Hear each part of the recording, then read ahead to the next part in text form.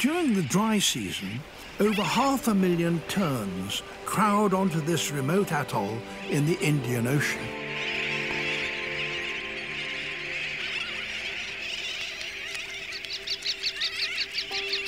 Their chicks are still in their dark juvenile plumage.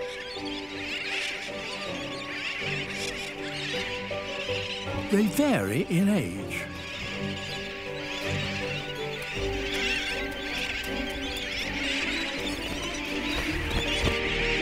Whilst the more advanced chicks take to the air,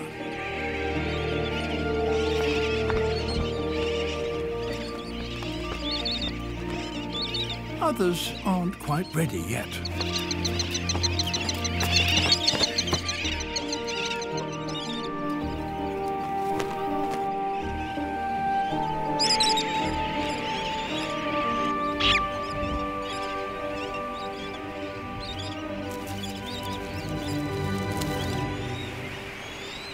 Those just starting to learn to fly use the shallow lagoon that occupies the center of the atoll as their training ground. It's difficult for some of them to stay aloft for long.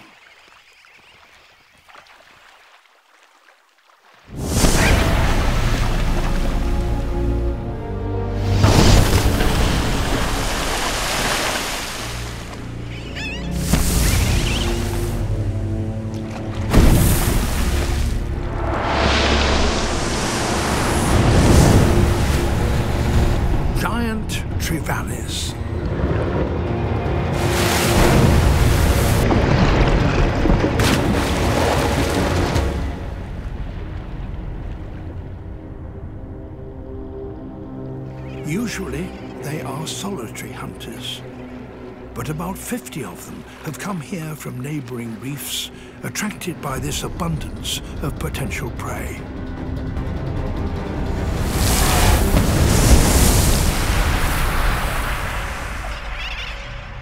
The fledglings stay out of the water if they can. They even drink on the wing.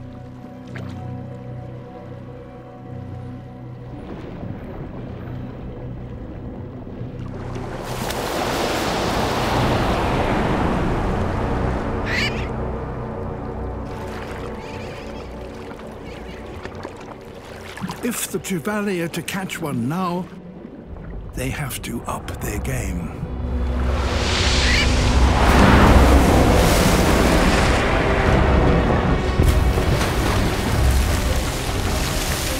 So there is a fish here that, amazingly, has a brain capable of calculating the airspeed, altitude, and trajectory of a bird.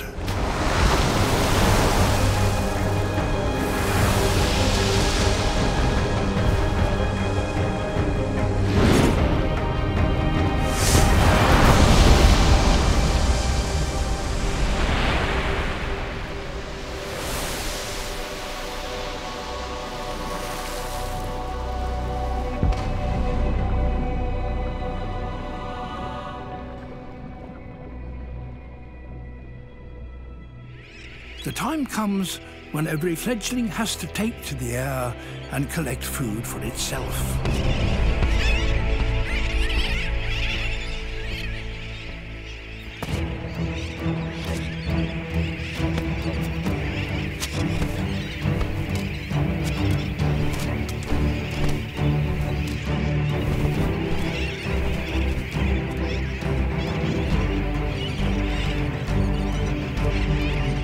Their parents lead them to the training grounds.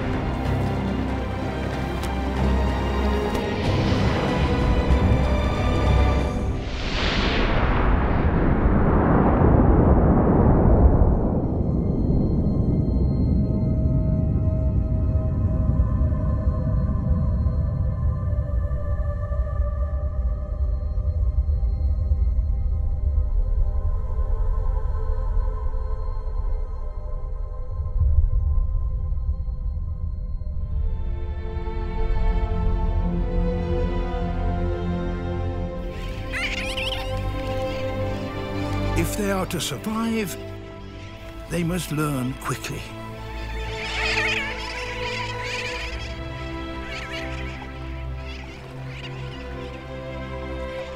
After a month of practicing over the lagoon, the youngsters start to leave and take their chances out over the open sea.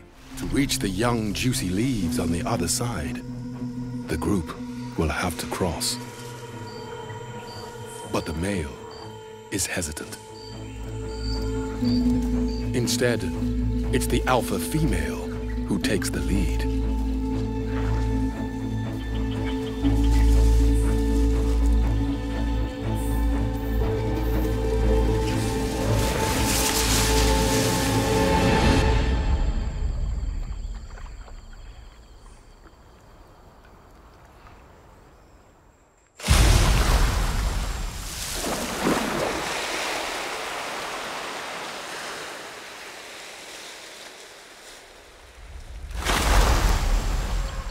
Sounds of their splashes carry over 200 meters through the water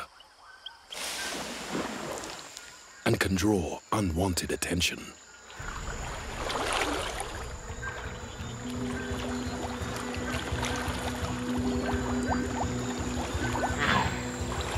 But unlike most other monkeys, proboscis are excellent swimmers.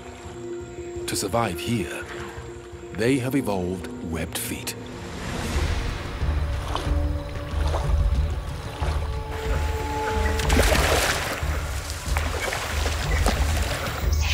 Finally, the reluctant male makes his move.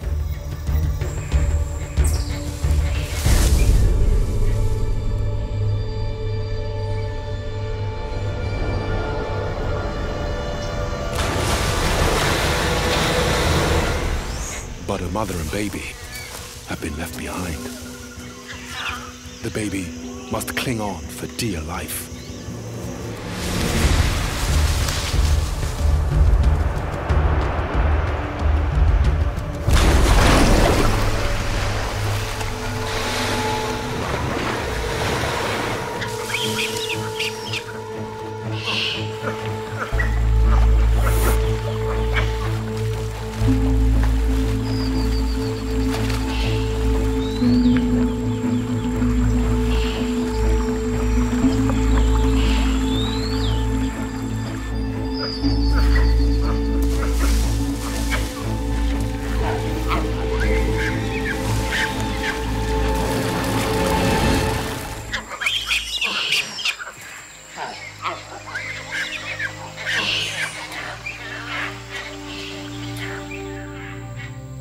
This time, the whole family have made it.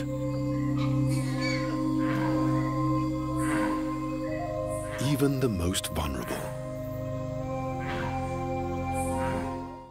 KL is proving to be a loyal ally to David. And David is going to need him more than ever.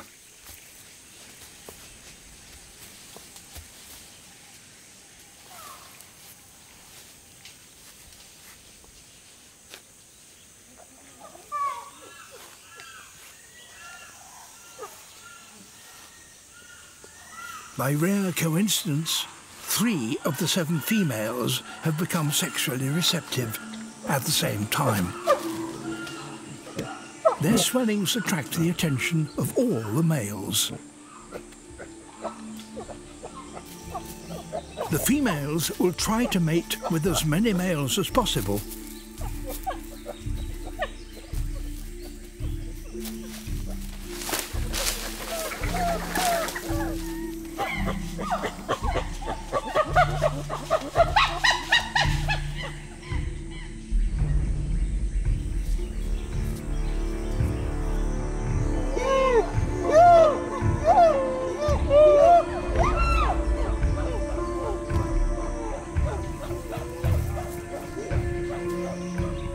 David must control them all to ensure that he is the one who mates.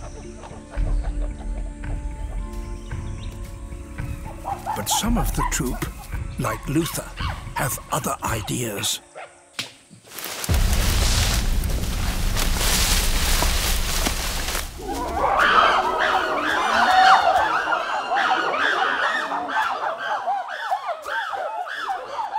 other males see this could be their chance.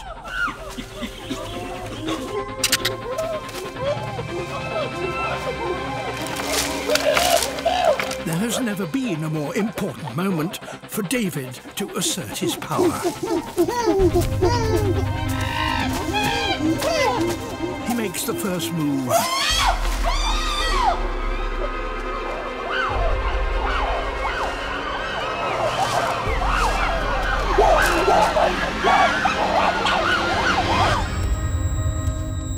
His rivals respond with their own display of strength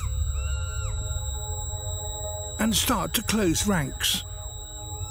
David and KL seem to be outnumbered. Everything turns to chaos.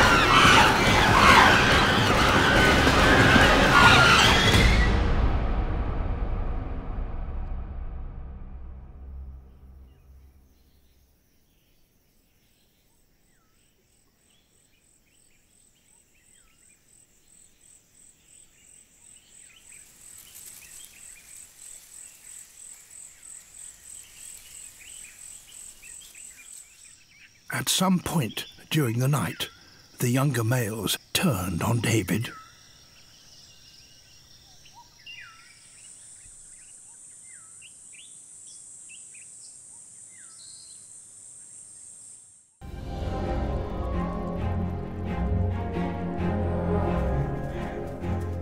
The scent has led the wolves into the forest.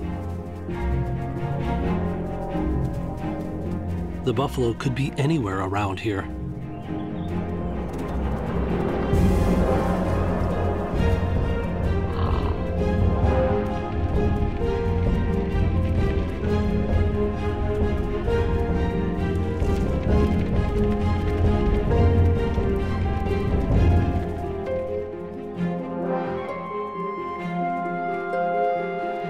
The trees make it harder for the wolves to isolate one calf.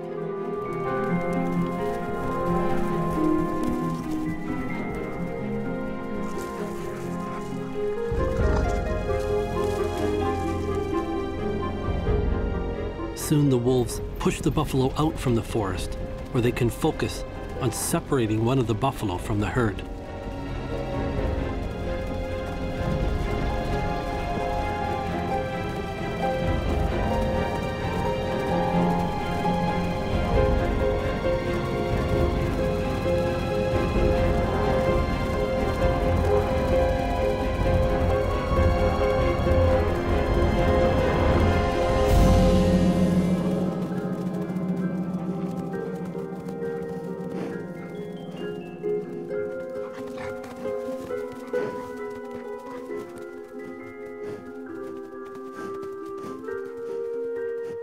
I can see her holding off Storm and Susie, but then the third wolf appears.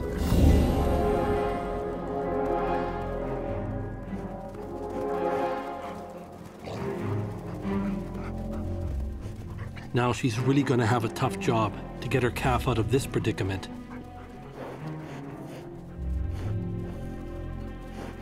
The calf knows its only chance is to stick tight to its mother's side.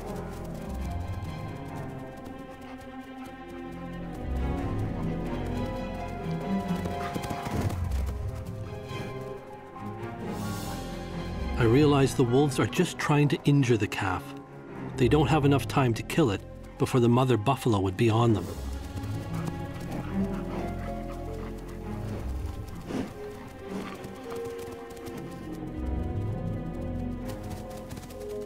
The mother's best chance is to get back into the shelter of the trees.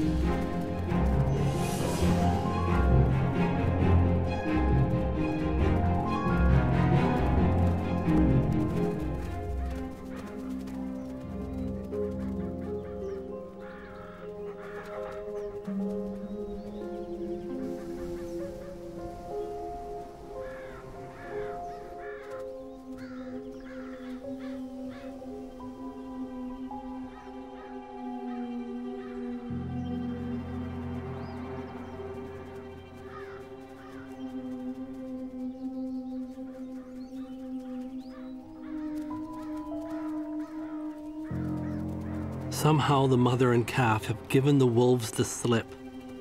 They've also found another calf that was separated from its mother earlier in the chase.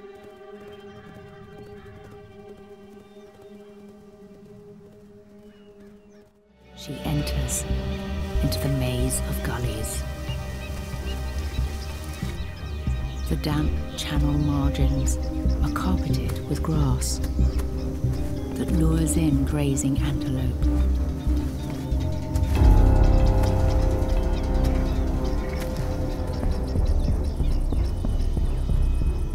Still, they remain on high alert. Stealth is the best weapon.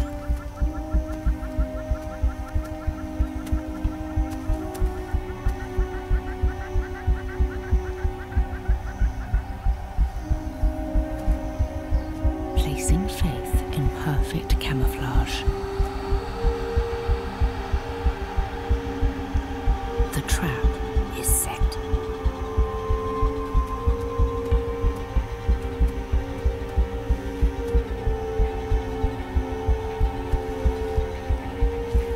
Just a few more careless steps, and they'll be inside the required 30-foot range.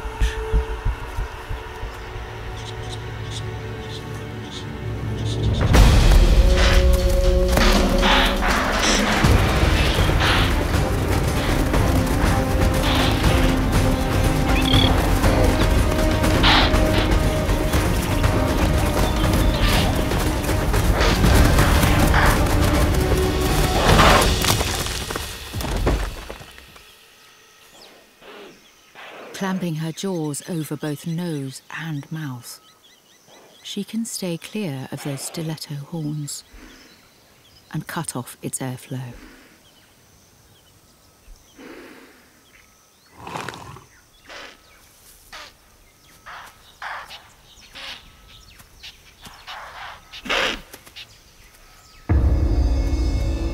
But a spotted hyena is drawn to the commotion.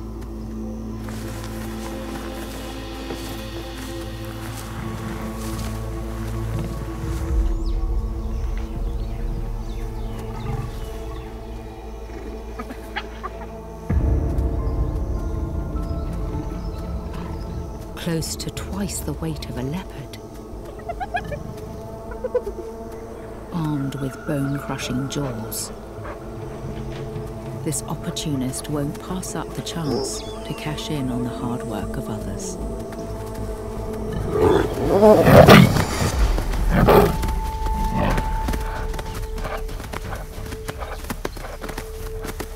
This time, one very lucky impala gets a second chance at life.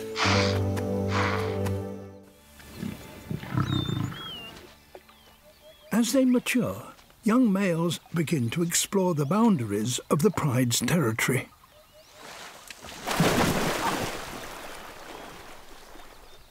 Red has ventured out alone.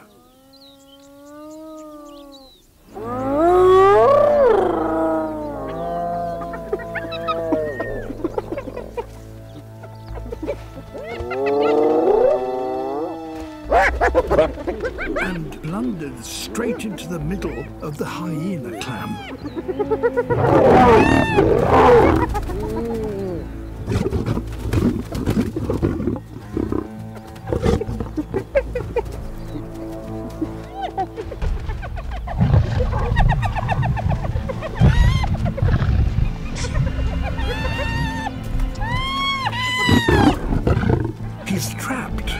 by over 20 of them.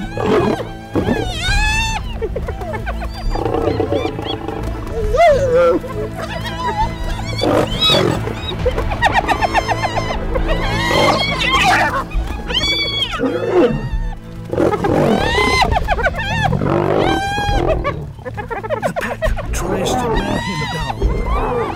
This number of hyenas could kill him.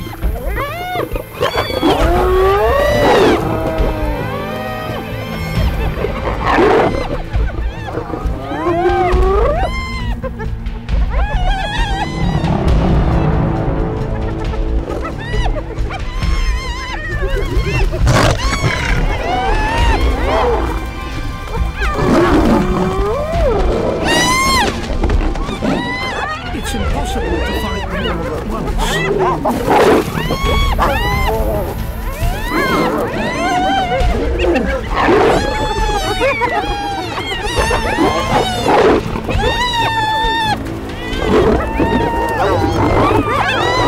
He can't keep them at bay for much longer. He's tiring fast.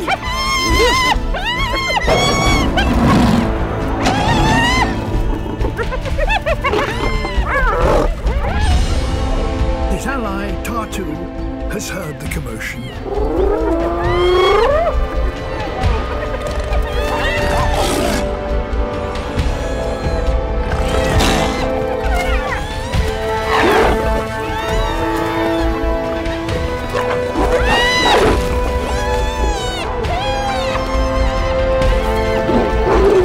Now the odds have changed.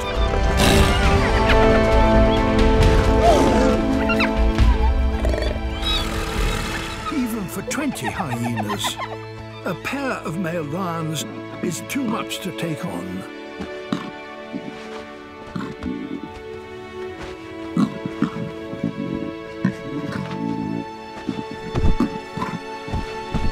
Red is lucky.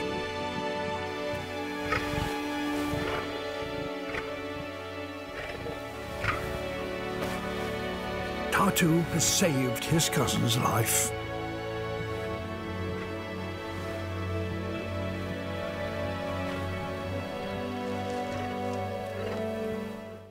At this time of year, polar bears on average succeed only once in 20 hunts.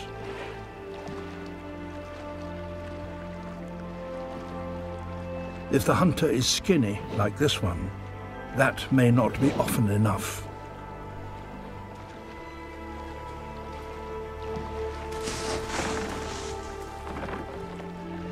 All she can do is keep trying.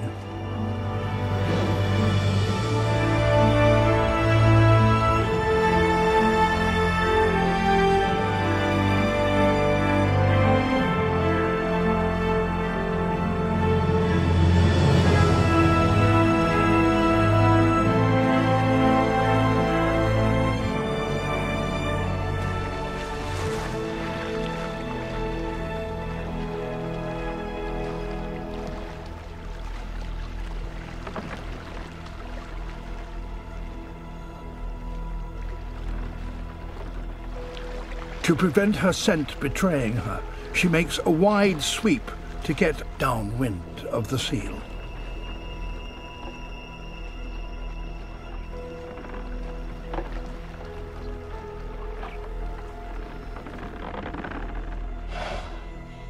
Getting close.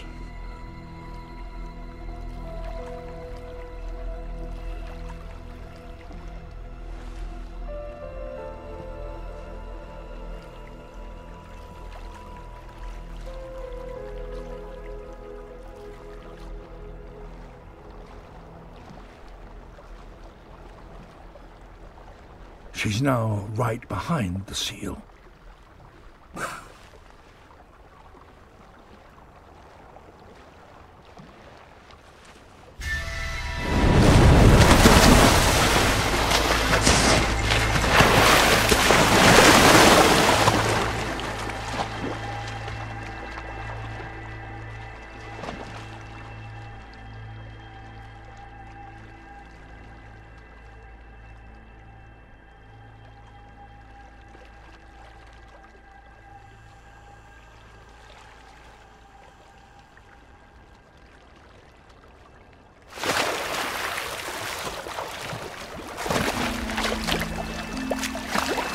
Incredibly, she caught the seal underwater.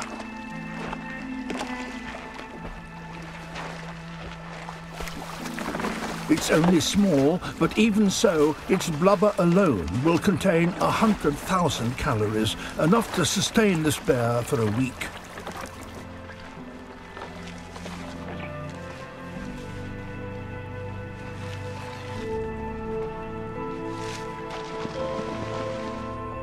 And in that time, she might even catch another.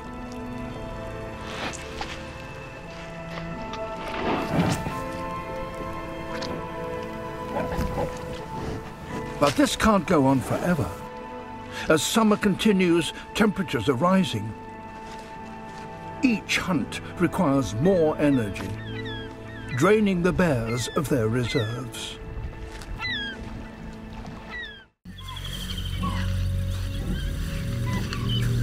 She is an experienced hunter, but her prey are always on high alert.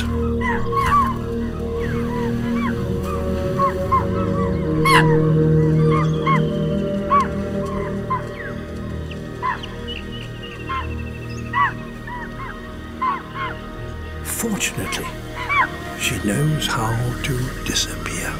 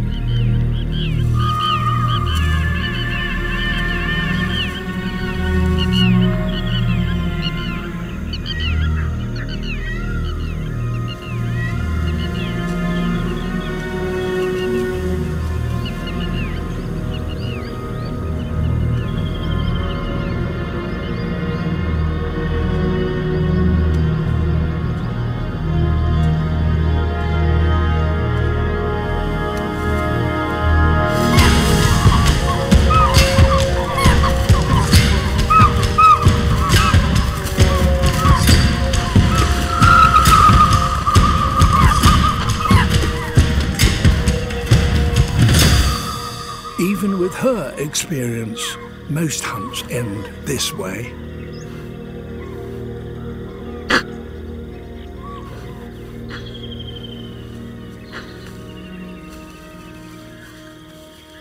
But now she faces a dilemma. As evening draws in, leaving the cubs unprotected in their den could put them in danger.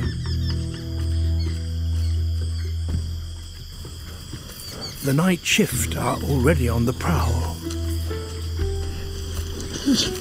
A sloth bear.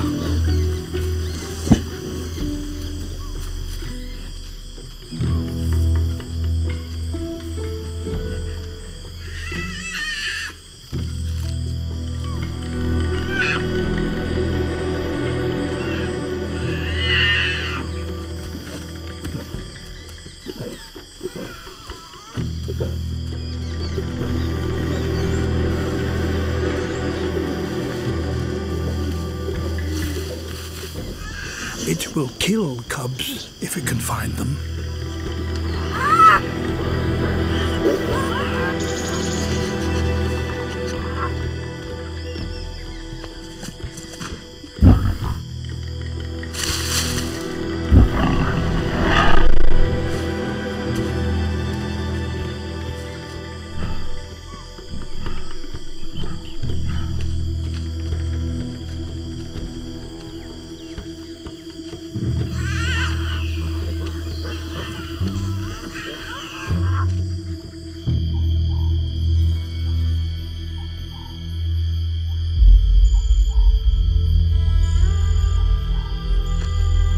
Once a den has been discovered, it's no longer safe.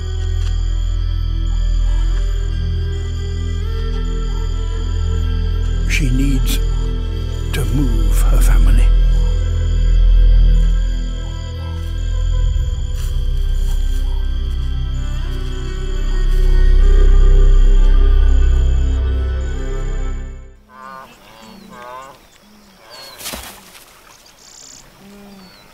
If undisturbed, wildebeest can drink 8 litres in a single session.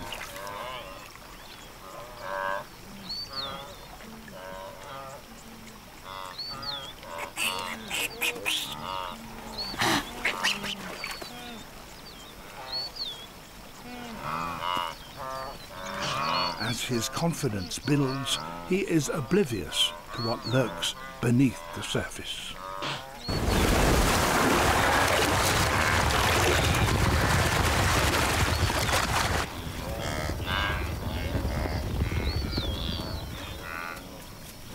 The herd is bewildered. Some have never seen a crocodile before.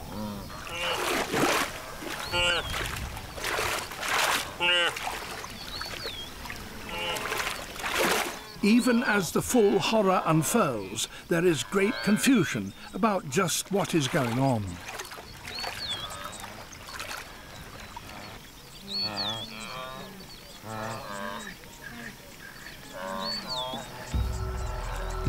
And that was just the first attack.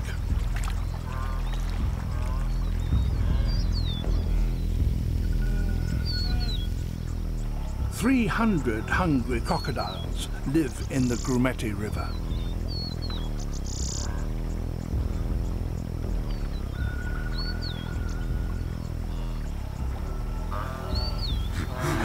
Wildebeest react differently to crocodiles and other predators. Even the adults seem unsure of just how much danger they're in.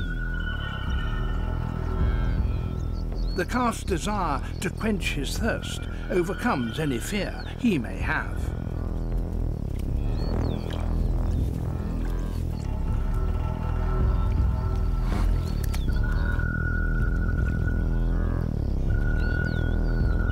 The crocodiles maneuver around them with surprising ease. They are intelligent hunters plotting their attack with precision.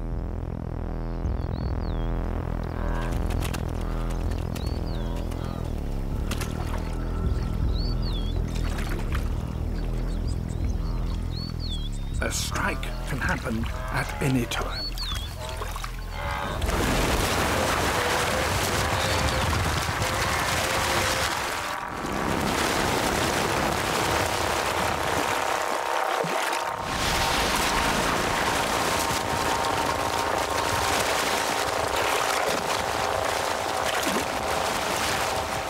Despite the carnage, the mother and calf survive. They stampede back onto the plains.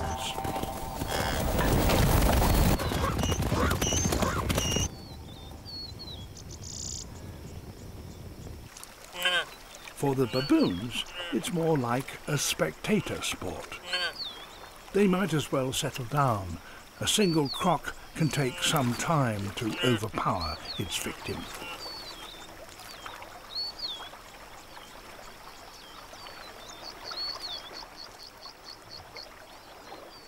But crocodiles are cooperative feeders. They work together.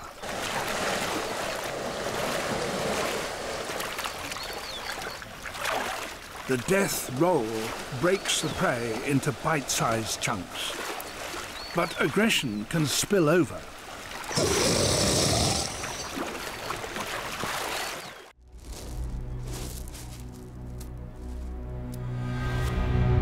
And now the snakes are on the alert. This is the best feeding opportunity they will get all year.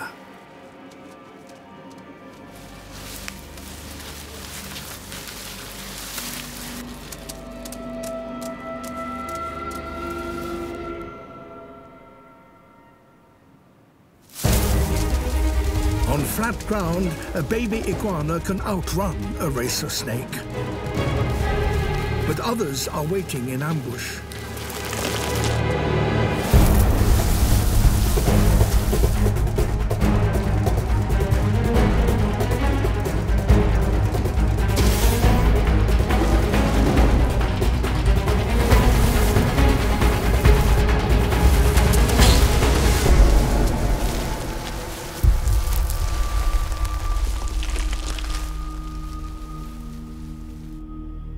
Another hatchling has its first glimpse of a dangerous world.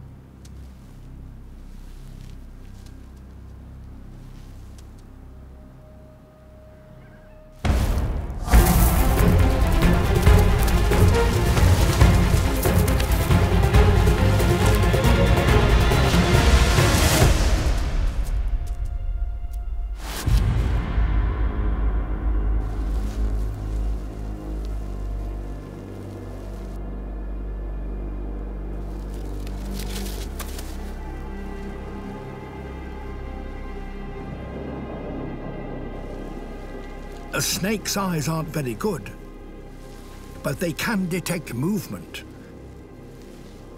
So if the hatchling keeps its nerve, it may just avoid detection.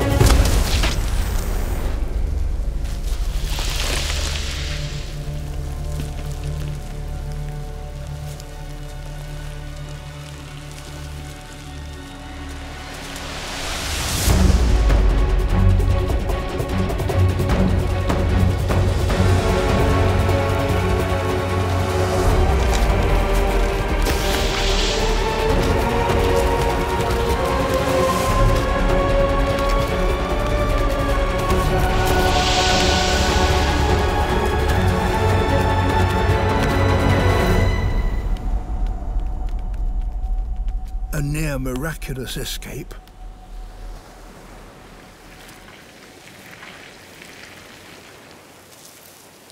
The lucky survivors could begin learning the unique way of life demanded by this hostile island.